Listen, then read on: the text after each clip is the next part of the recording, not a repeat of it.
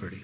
Hillary Clinton gave China millions of jobs, and our best jobs, and effectively let China completely rebuild itself. In return, Hillary Clinton got rich.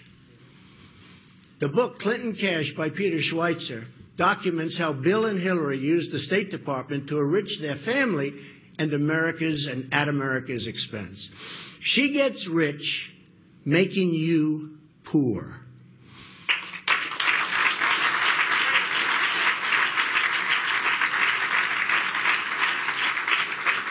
Here is a quote from the book. At the center of U.S. policy toward China was Hillary Clinton. At this critical time for U.S.-China relations, Bill Clinton gave her a number of speeches that were underwritten by the Chinese government and its supporters. These funds were paid to the Clintons' bank account directly while Hillary was negotiating with China on behalf of the United States. Tell me, folks, does that work?